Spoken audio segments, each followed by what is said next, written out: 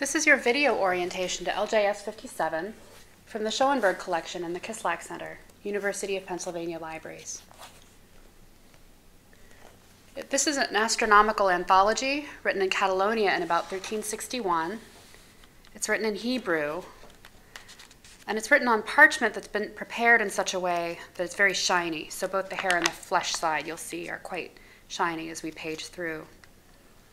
It's written in a Sephardic cursive script, and there are multiple hands represented. So as I page through, you should be able to see that the hands change, sometimes quite dramatically from page to page.